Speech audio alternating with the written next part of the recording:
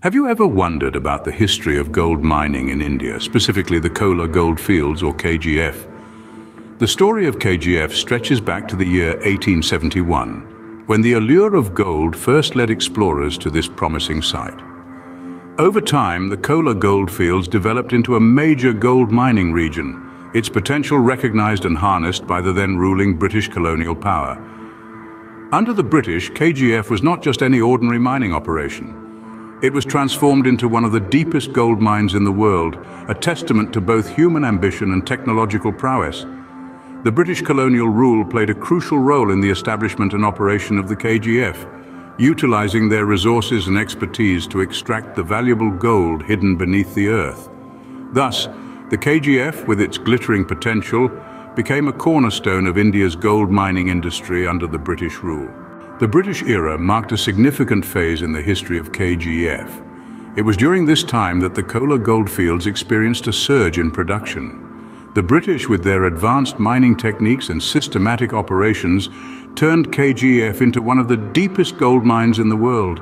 The implementation of these techniques not only increased gold output, but also transformed the economic landscape of the region. The mine became a bustling hub of economic activity, attracting workers from far and wide. As a result, the population grew and a complex society emerged around the mine, complete with schools, clubs, and hospitals. The societal impact of KGF during the colonial era was immense. It was more than just a mine, it was a community, a testament to human tenacity and the relentless pursuit of wealth. But it wasn't without its challenges. Harsh working conditions, the risk of accidents, and the physical toll of mining were everyday realities for the workers. Despite the challenges, KGF thrived under the colonial rule, producing a significant amount of gold. However, the golden age of KGF was not to last forever. Like all good things, it too had an expiration date. A multitude of factors began to gnaw at the foundations of the KGF, leading it towards an inevitable decline. Firstly, the economic viability of the mines started to wane. The cost of mining was outpacing the value of the gold being extracted. The mines were going deeper, the gold was getting harder to find, and the costs were skyrocketing. Secondly, there was a gradual depletion of resources. The veins of gold that once flowed generously beneath the Earth's crust were drying up. The bounty that the KGF had once offered was no longer as plentiful.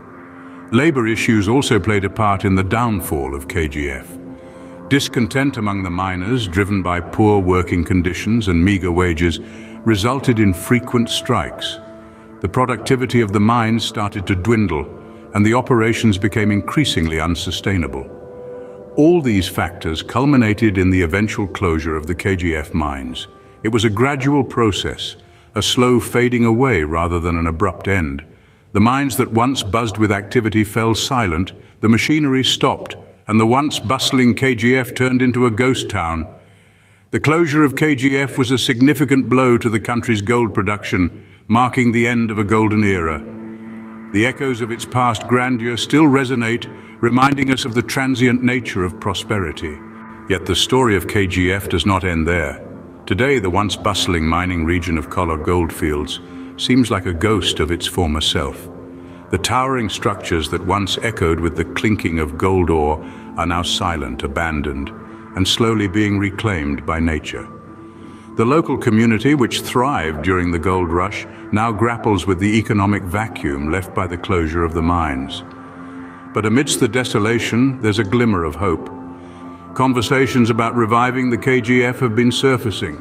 Proposals for sustainable mining practices and the utilization of existing infrastructure are being discussed. The idea is not only to resurrect the gold fields, but also to bolster the local economy, generating employment and stimulating growth. However, it's important to note that as of our last update in January 2024, these remain just discussions. The once shimmering mines of KGF are still closed, the gold veins untouched. The challenges of economic viability, environmental concerns, and infrastructural decay are substantial hurdles on the path to revival.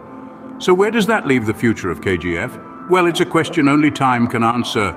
Several factors will influence the fate of these historic gold fields, and it's a story that's still being written. While the future of KGF remains uncertain, its rich history continues to sparkle in the annals of India's gold mining industry.